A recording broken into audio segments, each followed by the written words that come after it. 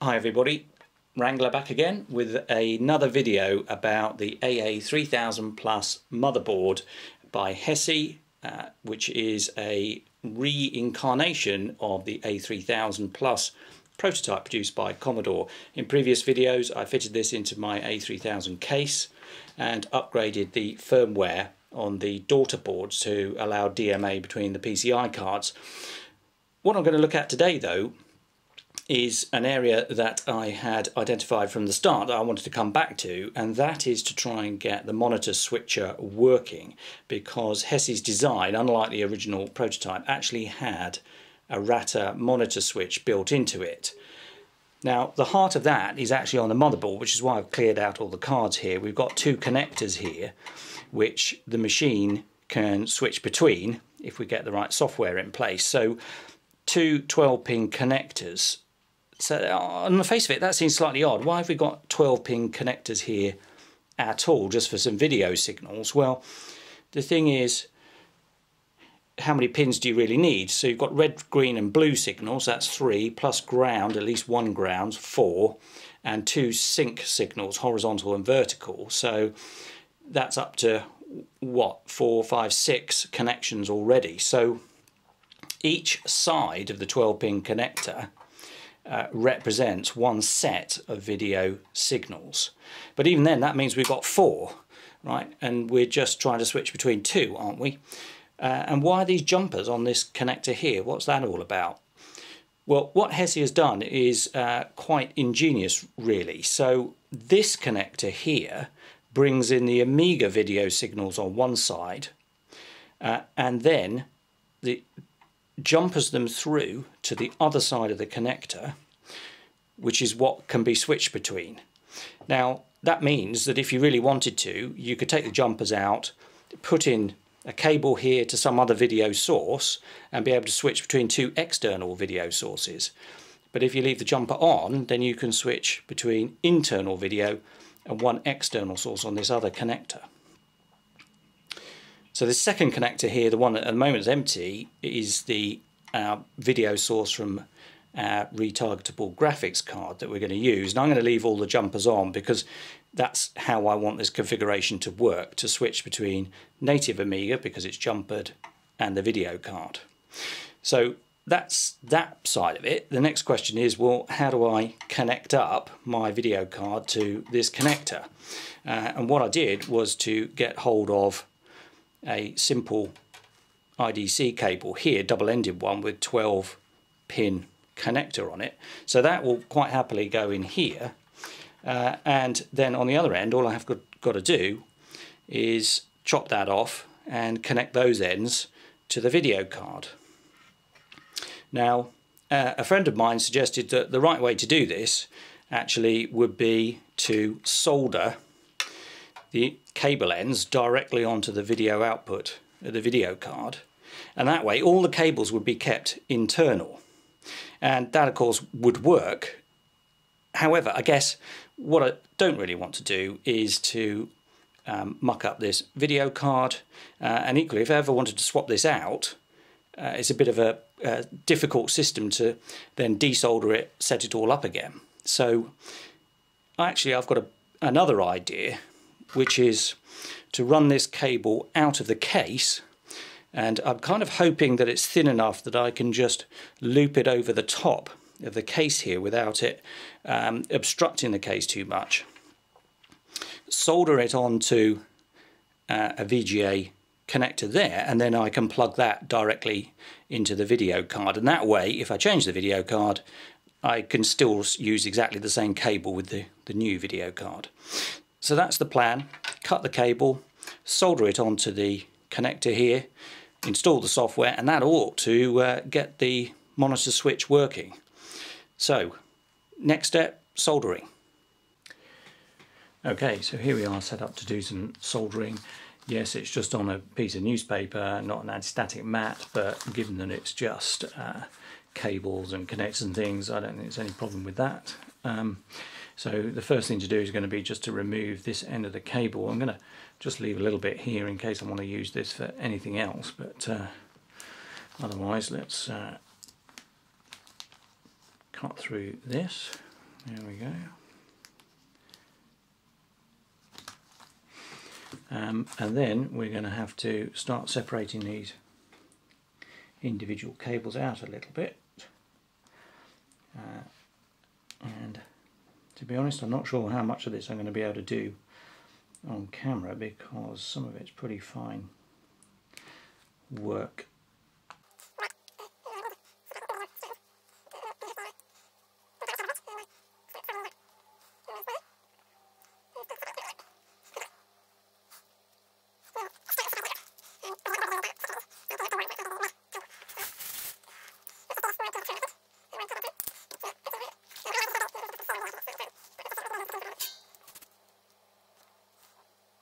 To connect up my monitor cable, I need to have a circuit diagram. So what connections am I making? Well, as we know, on the main board, it's the odd numbered pins that connect through to the input onto the motherboard. I'll show you exactly where those are in the socket in a minute, but red, green and blue are on pins 1, 3 and 5, ground is on pin 7, the vertical sync on pin 9 and the horizontal sync on pin 11, so all the odd numbers, as I say. But then where do they have to go to on the VGA connector? Well, red, green and blue connect to pins 1, 2 and 3, and they're in that order, so that's quite convenient, the same way round as on the motherboard. The ground pin then from the motherboard needs to connect to various pins on the VGA connector, 5, 6, 7, 8 and 10.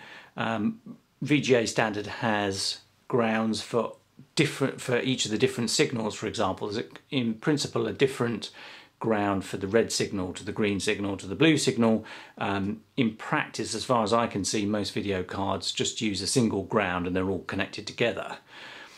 Then we've got horizontal sync on pin 13 and vertical sync on pin 14, so just note those are the other way round to the connections on the motherboard.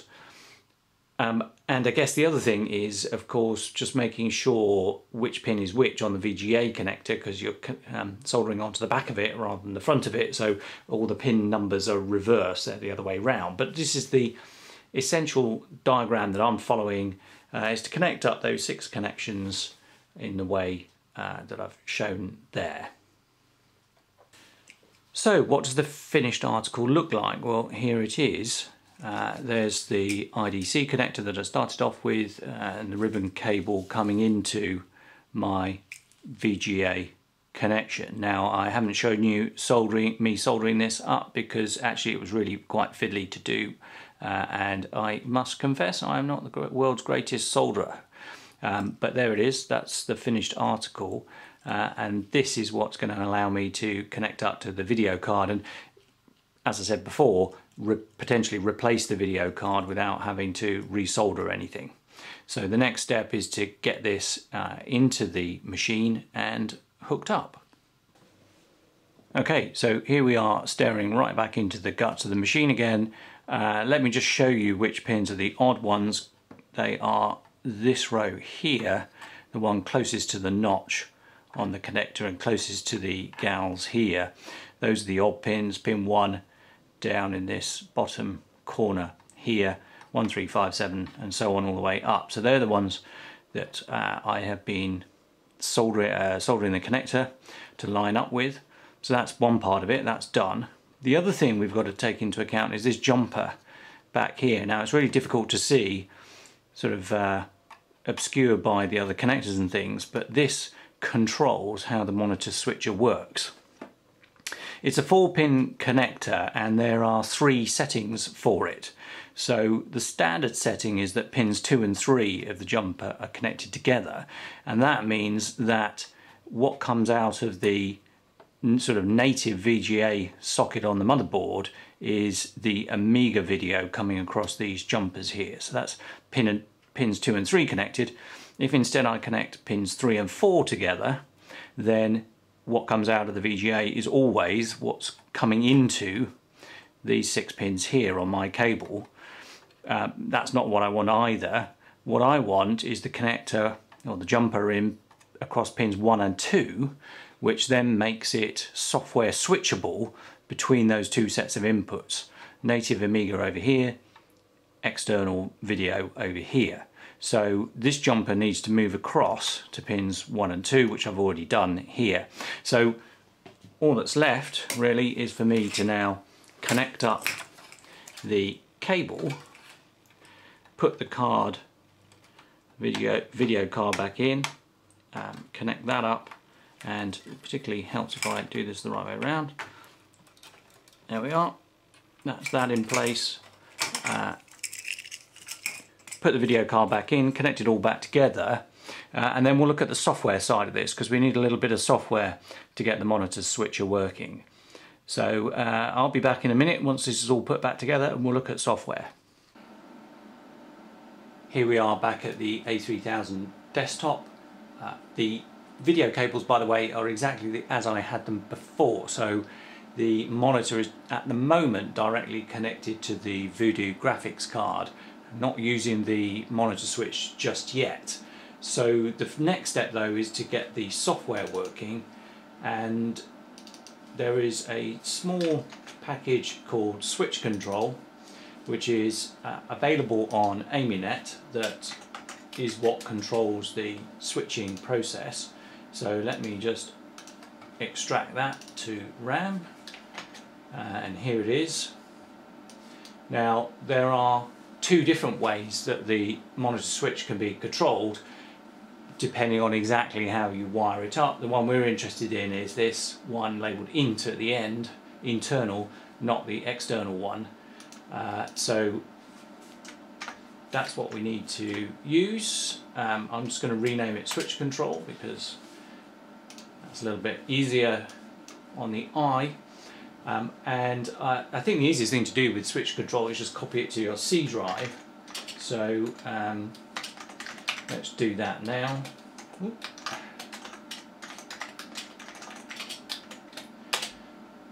So that's that. This is just a really small program. What it does is to watch for changes in screen modes, and when it realizes that it's a non-native screen mode, it actually switches the connection through one of the pins on the CIA chip as a sort of indicator, a flag for when the monitor switcher needs to activate, if you like, or deactivate. So we've copied it across. The other thing we need to do is to get it running on startup. So the easiest way to do this is just to modify user startup. So let's get right to the bottom of that and just kick it off here by calling it. Save that. Okay, so we're pretty much ready to test this now. I need to therefore run round the back, hopefully for the last time ever, switch round the monitor cables. So how am I going to just set them now? Well, the input into the monitor itself I am going to connect to the VGA output connector on the motherboard, and the output from the Voodoo I'm going to connect into my adapter cable. So it's two things I've got to switch over.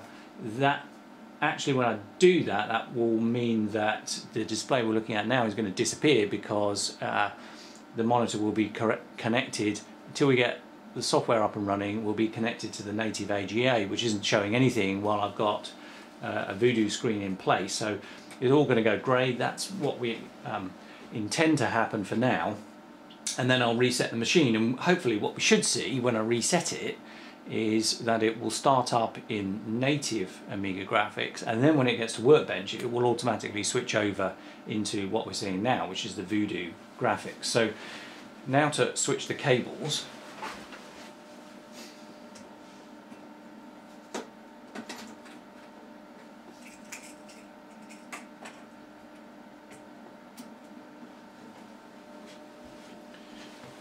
So there we are, the blank grey display of native Amiga graphics. Let's reset that.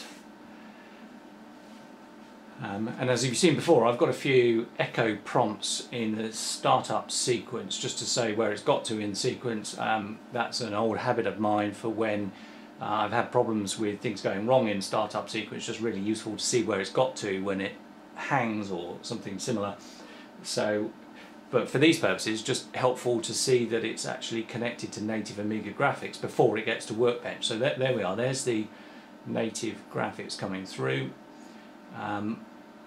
Now it's going to redraw into Workbench screen into Voodoo Graphics, so there we are. Okay, so native Amiga graphics turned off. Let's see, do we switch over? Bit of a delay. And there we are into Voodoo Graphics. So the monitor switcher has successfully switched between the modes there. Let's just give it another little test. For example, sysinfo, which in my experience always seems to open up a really odd screen resolution, and I've had scan doublers that don't really work with sysinfo. So let's have a look at that. So that opens up perfectly happily.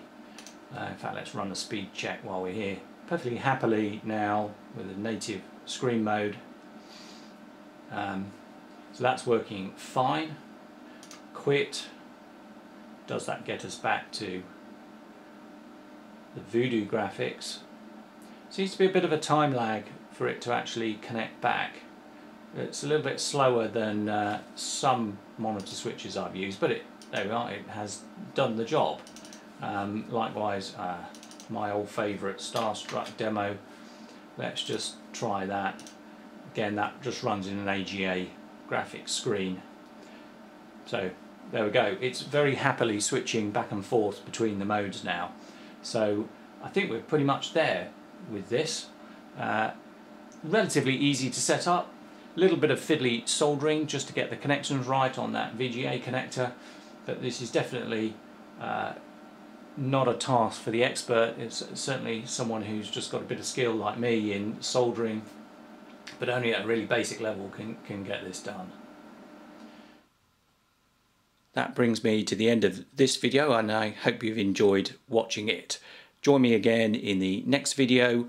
Not quite sure what we're going to look at in that one or when it will arrive, but I'll be back with more videos before long. This is Wrangler. Thank you for watching.